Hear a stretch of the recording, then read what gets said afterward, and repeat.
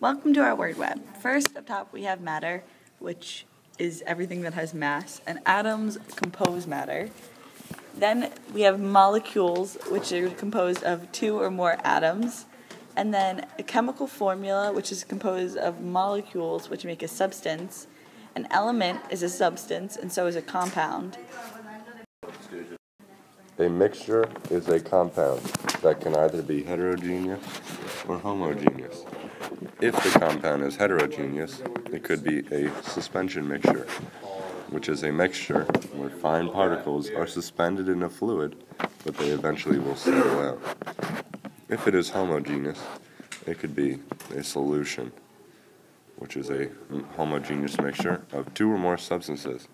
It could also be an aqueous solution, which is a water-based solution. Or it could be considered a mixture of both, which is a colloid, where particles are dispersed throughout but are not heavy enough to settle out, which could go through the Tyndall effect, which is the scattering of light due to the presence of small suspended particles.